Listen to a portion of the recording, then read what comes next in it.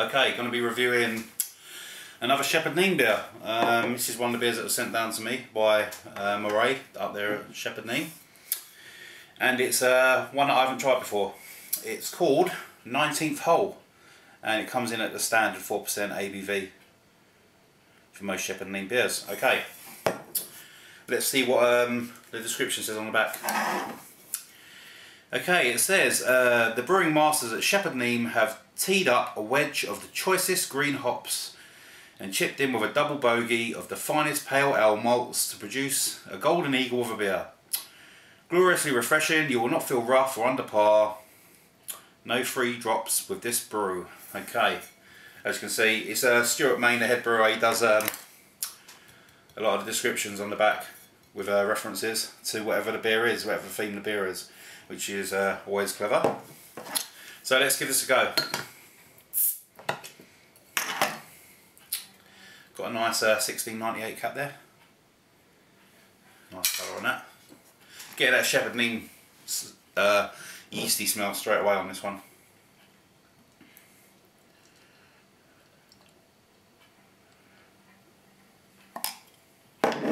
Okay, as you can see, it's a nice sort of, almost like a copper, a clear copper colour. Quite a nice bit of carbonation, sort of trilling up the glass, as you can see. Nice white head. Looking decent enough. Let's get a nose on it.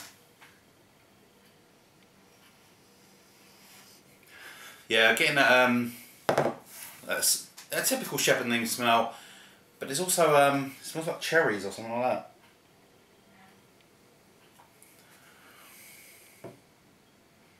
It's like a cherry or a raspberry or something like that, sort of intermingled amongst that sort of traditional smell.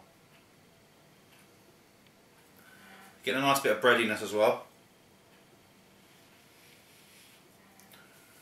It smells decent enough. I'm not expecting it to be out of this world, but I'm expecting it to be a nice refreshing beer. So cheers guys.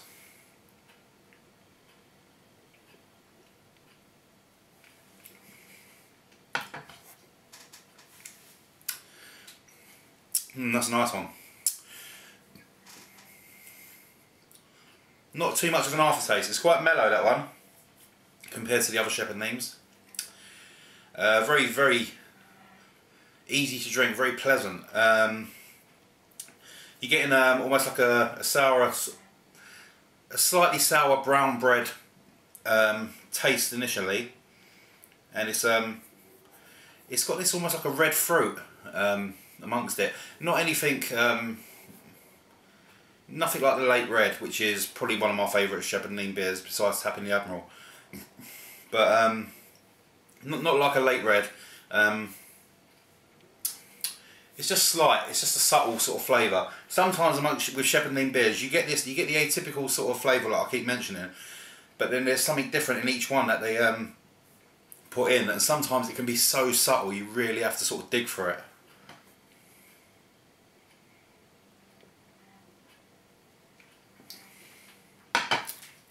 With that one, I'm getting a little bit of cherry or a little bit of strawberry. That sort of lovely sort of mild sour yeastiness. Very crisp finish, not a lot of bitterness. A nice, easy drinking beer. Yeah,